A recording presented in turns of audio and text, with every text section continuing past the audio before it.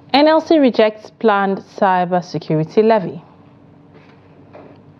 President Tinubu returns after 2 weeks abroad. EFCC grills 20 NSCDC contractors, 10 officers. And on the foreign scene, Kenya continues forceful demolition of Nairobi informal settlements near rivers. Hello, welcome to Trust News Update. My name is Lilian Ogazi. Now to the news. The Nigerian Labour Congress NLC has described the planned cybersecurity levy introduced by the Central Bank of Nigeria on all electronic transactions as another burden on Nigerians. According to a circular issued to various financial institutions, including commercial, merchant, non-interest and payment service banks, the Apex Bank indicated that the levy would come into effect in 2 weeks from May 6th. The levy's introduction has sparked widespread criticism among Nigerians and civil society organizations rejecting the policy. The NLC president, Joe Ajaero, said such deductions directly affect the disposable income of workers and further diminish the purchasing power of the common citizen.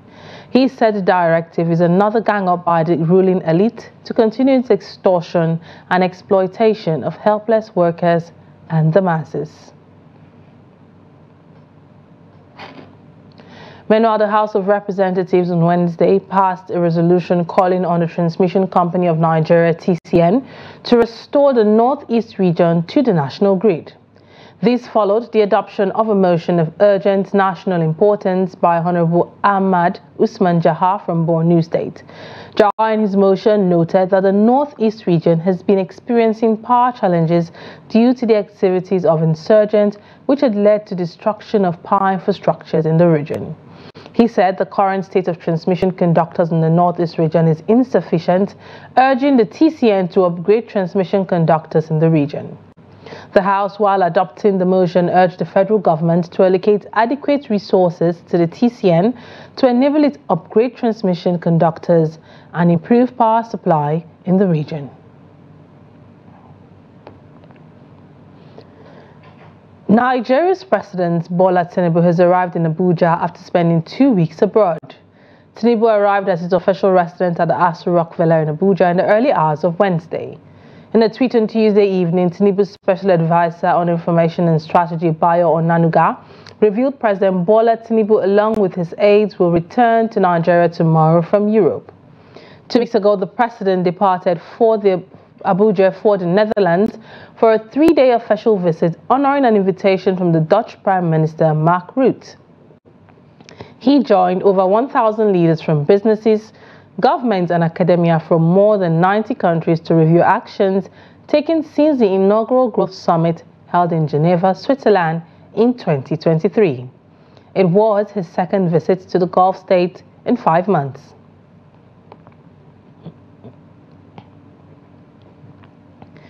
The Economic and Financial Crimes Commission, EFCC, is set to arraign a former registrar of Zamfara State Upper Sharia Court 1, Gusau, Abubakar Garba Dandare, before Justice Bello Shinkafi of Zamfara State High Court sitting in Gusau.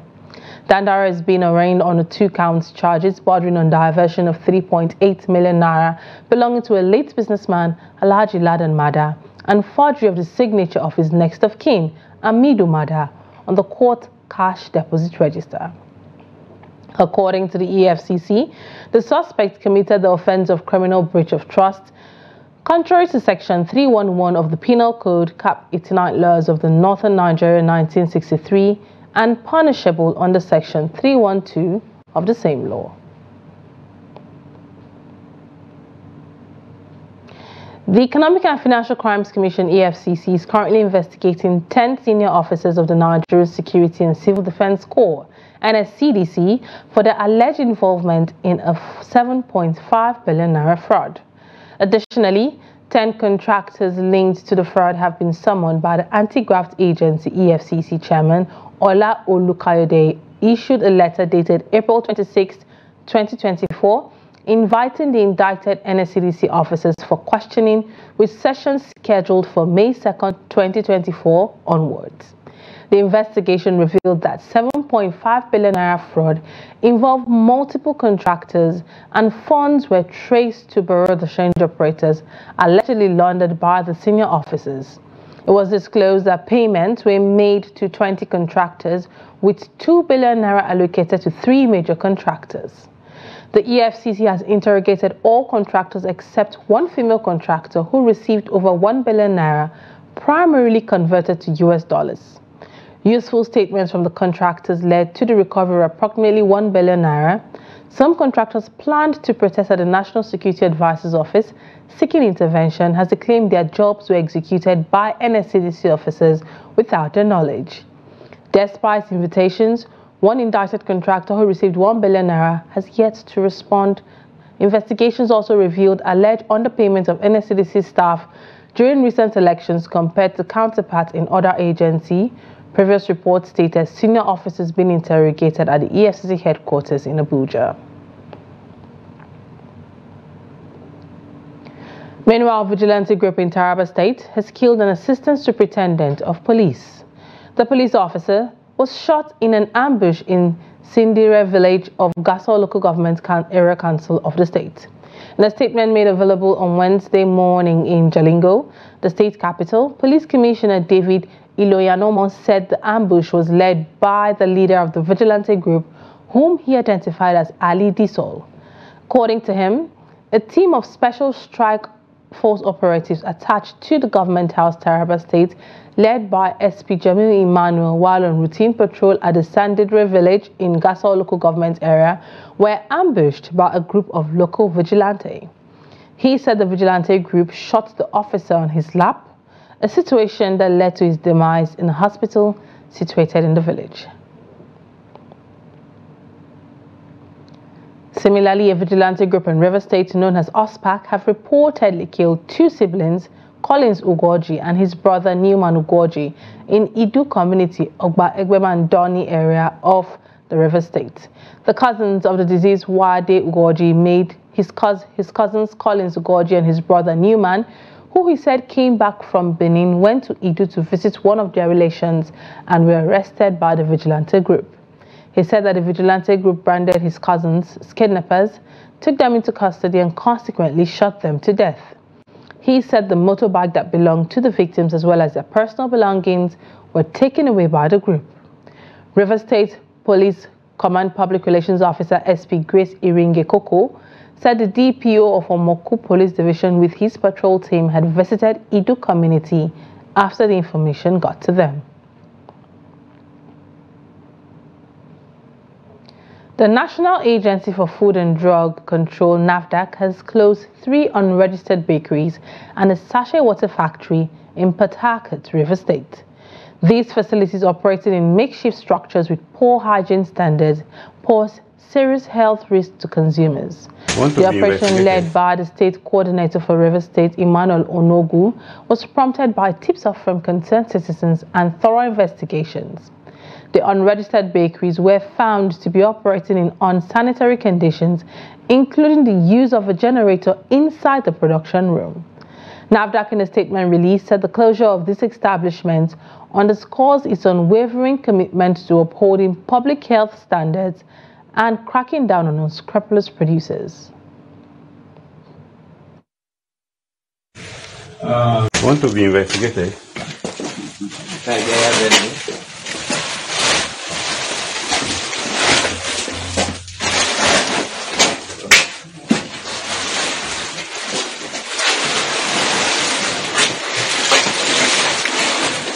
Are we not supposed to carry this? Look at it. All right, ladies and gentlemen, Sunday, in case you don't know, glad we got this song. But in case you also the run from song, you can move to Dubai.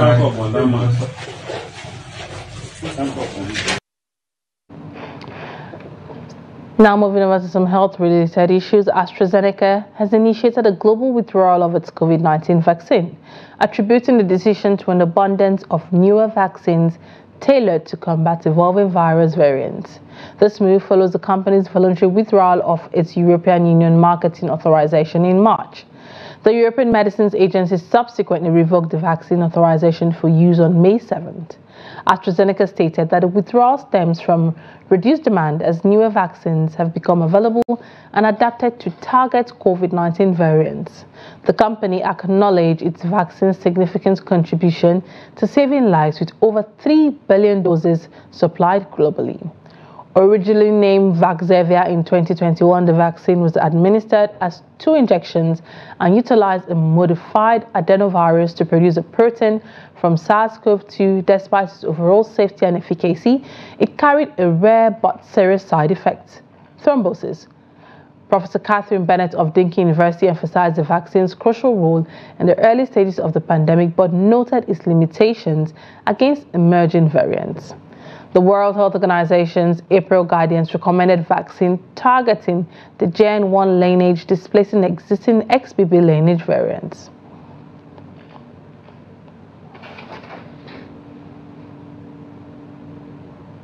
This is news updates coming to you from Trust TV. Coming up, residents react as government demolishes Sanchez in Makurdi. More news when we return this day. You're welcome back. If you're just joining us, this is News Updates on Trust TV. Let's take a look at our headlines again. NLC rejects planned cybersecurity levy. President Tinubu returns after 2 weeks abroad. Now moving on. As fuel queues subsides across filling stations, the federal government says it would sanction marketers hoarding and diverting premium motor spirits. The Nigerian Midstream and Downstream Petroleum Regulatory Authority said on Tuesday that its men are moving around the country to ensure the fuel loaded at the depot are not hoarded or diverted by any individual for any reason. In the past 2 weeks, Nigerians experienced fuel scarcity that forced the prices of petrol to skyrocket from an average 650 naira to above 1,000 naira per litre in many filling stations across the country. The NMPRA Southwest Region Coordinator Ayo Cardoso said any filling station caught hoarding the product would be made to sell to the public at the popular market price. Reactions have trailed the demolition of structures in Makurdi, the Benue State capital, by the Urban Development Board. Those who speak to Trust Television said that the displacement of some members of the business community in the state is a call for concern. Jimmy Azande reports. Some of the residents are saying that though the action may result in development of the state capital, but the timing is wrong given the current economic difficulties in the country. Someone said that a good thing done at the wrong time is not useful. So I feel the pains for those people because the timing is very, very wrong. Why do I say this? This is a very difficult time that Nigerians are passing through, very, very terrible times. You and I know the cost of living now, vis-a-vis the cost of fuel, the rise in cost in the dollar, and all that. A section of Makurdi residents are accusing the government agency of deliberately crippling the micro businesses. They demand for compensation for those affected. I think they need a little compensation because laxity creep into their activity. The reason being that if they had stopped that erection in the first place, that wouldn't have happened. So there wouldn't have been any need for them to come out for that destruction in the first place. So for them to have allowed the structures to be erected in the first place and then come off to destroy, that is where I fault them that they should have that sense of human angle to give a little compensation to those that are victims today. The Urban Development Board says it has served notices to the structure owners before the demolitions. We gave a radio announcement for about 2 weeks. These journalists can attest to it. And we serve them notices, and you can see how they are marked. So this thing has been going on for a long while now. This thing started since end of last year. So today that we have the resources and everything to do it. Coming to put these people in such a condition at this time is inhuman, if you ask me. And then the second aspect is that this is rainy season. If it were during dry season period, it would have been a little bit better because they can just shift their wares to maybe under a mango tree or whatever shade. This is the first time such demolition exercise is carried out by the agency in Makurdi that has resulted in many people being pushed out of businesses. Jimmy Azandi, Trust TV News, Makurdi. The Central Bank of Nigeria has directed banks to stop charges on cash deposits until September 30th this year. CBN discloses in a circular dated May 6, 2024 and signed by its Director of Banking Supervision, Adetona Adedeji. Some bank customers had raised concerns after lenders began the collection of processing fees for cash deposits on May 1st. Banks are meant to charge 2% on deposits above 500,000 for individuals, while corporate account holders are to be charged 2% on deposits above 3 million naira. And now to the foreign scene. Kenya's government has continued the forceful eviction of people living in most of the informal settlements in Nairobi that are next to rivers. President William Ruto last week ordered the evacuation of all homes along the nation's waterways. The announcement came a day after a torrent of water swept away scores of people in an area some 50 kilometers east of the capital. Tensions were high in Nairobi's settlement on Tuesday, with residents saying they were caught unawares despite the 48 hours directive to move, lapsing 5 days ago. As excavators and bulldozers pulled down structures, some residents watched helplessly as others tried to grab iron sheets and timber and anything of value they could get their hands on. The death toll in weeks of flooding and landslide caused by the torrential rain has risen to over 200. Ruto, we voted for you because you said you'd safeguard the poor. Now are you helping the poor or finishing them off? If you plan to finish poor people, then just bomb us all and get it done with. You're finishing us, Ruto, and you claim to be a man of God. Now what are we going to do? We love our president and that is why we supported him. He should come to our aid because here we had no problem moving. We ask for urgent help to resettle people here who have nowhere to stay and nothing. Director of the Copernicus Climate Change Service, Carlo Buonatempo, April 2024 marked another milestone in global warming trends. Buonatempo noted this means that the streak of months, record-breaking months that started last year in June is continuing, and now in the 11th month, while Europe experienced the second warmest April, other regions saw even greater temperature increases. North America, Eastern Asia, parts of the Middle East, parts of South America, and most of Africa were particularly affected. It is yet another record-breaking month.